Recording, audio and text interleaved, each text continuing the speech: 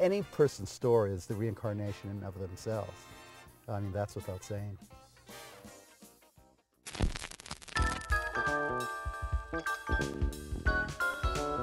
My father was a record distributor, and instead of bringing us, for gifts, he used to bring us records. And I had a record in my hand before I learned how to talk or walk, and it's been a factor ever since. It's always been a factor in my life.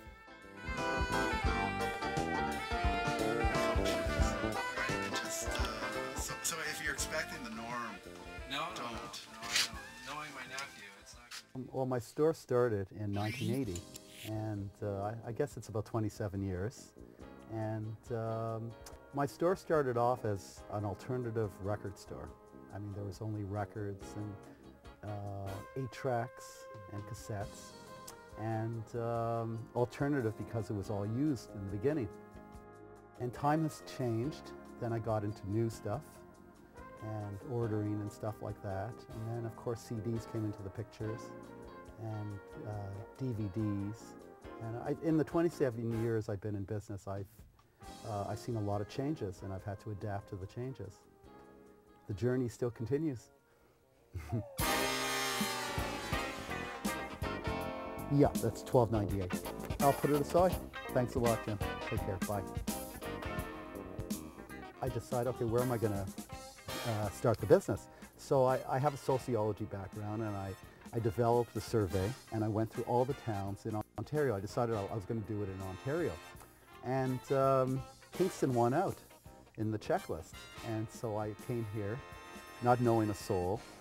And I remember I rented a place up the stairs, down the street, and the landlord didn't think much of me. And, you know, it's, I think a lot of people like myself who are more alternative, I think we had similar ideas at the same time. A year or two separated us. And we all drifted here. Chez Piggy, Tara Foods, Phase 2, you know, places like that. And we sort of, and all of a sudden there became an alternative culture here.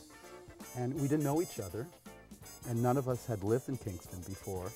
And it was just one of those things in the wind. And, you know, so that's how it happened.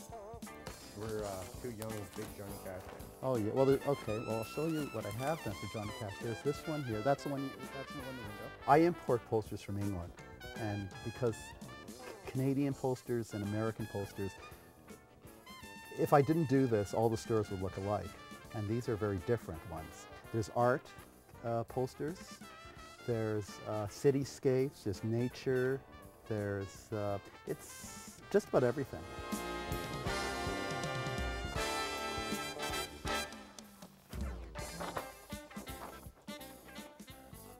Music is from the soul. Music is emotion. Music is feeling. People who can't express themselves sometimes do it through music, you know, and it's something that's pretty harmless for, you know, compared to other things, and it makes people happy. It's a positive force. It's like reading history throughout the ages, and you can just do it through music rather than reading it. You know, I've been into international, classical, jazz, blues, like, you know, it's quite a journey. It's taken many years, but if you love something, then you do it.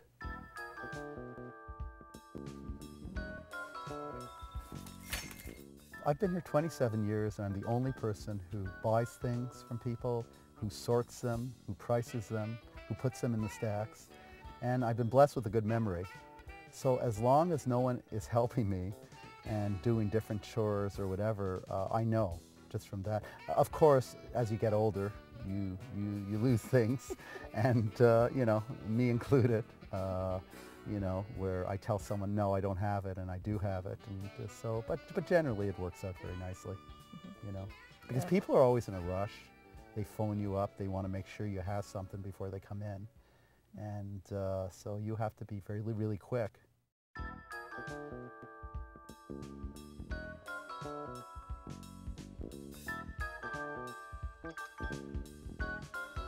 some people would come in and look at this place as a museum, and I was wondering whether I was doing the right thing or not.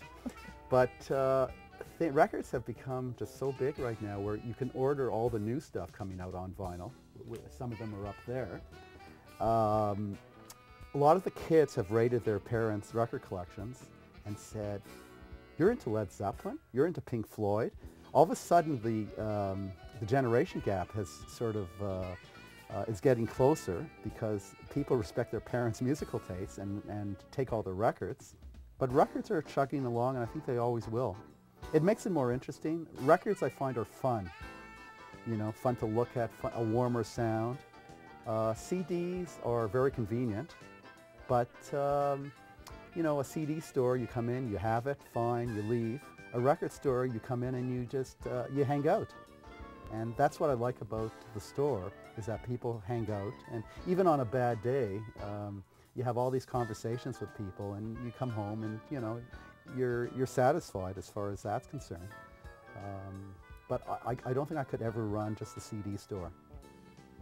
It's just too boring. When you look at the sign, originally it was a dog, and you know, it's very similar to the RCA slogan, but not quite. And I got this menacing letter saying that if they ever saw anything to do with my store that has something to do with RCA, they would sue me without notice. So he ended up changing the dog into a bear that looked like me, playing a fretless guitar, and then changed this and that, and then the sign became what I have right now, which is sort of fading. And I haven't gotten anyone to replace, to do anything about it. I guess whenever, when people ask me when I'm going to leave, and I'll say, well, when the letters of Brian's record option fades, then I know it's time to go.